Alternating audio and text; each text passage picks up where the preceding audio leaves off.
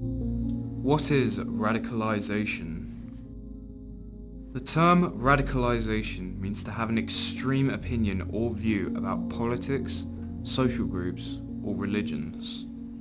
Having a radical view is bad because these groups coerce and lie to people just like you, in hopes of gaining new members to help carry out unhealthy beliefs about others. There are many different types of radical groups, all supporting what they believe in. We're going to show you some of the most influential radical groups and help you understand what makes them radical and ultimately dangerous.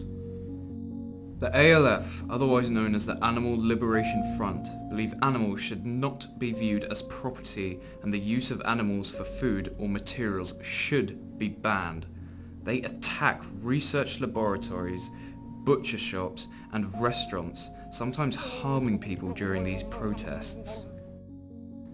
Britain First is a far-right group which believe in survival of the fittest.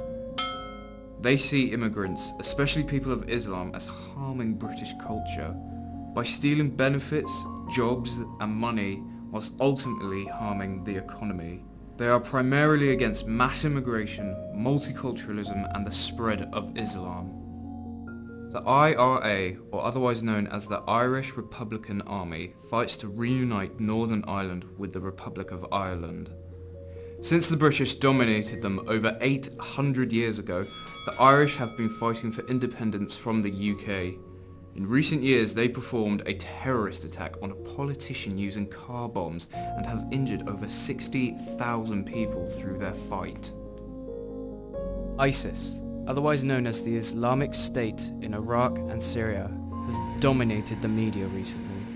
Their goal is to spread their territory further, including Europe and later the world. They are responsible for the attacks in Paris and many other media stories ranging from bombings to beheadings.